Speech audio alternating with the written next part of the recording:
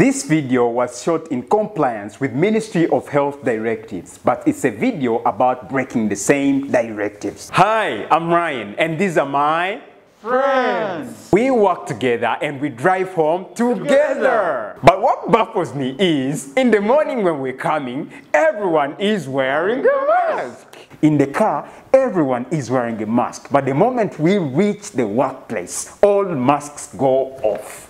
And we only put them back on again when we are going back home. Now, my friends are only characters in this movie that borrows from real life, because the truth is, Corona is out there, coronavirus is dangerous. But because we had 4 people in a car and 4 people wearing a mask, what we actually understood was, wear a mask only in the car.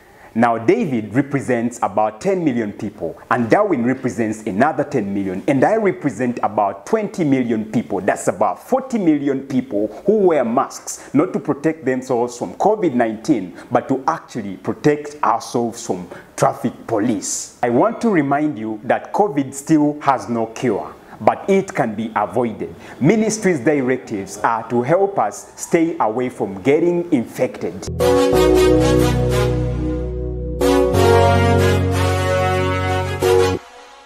See you next week.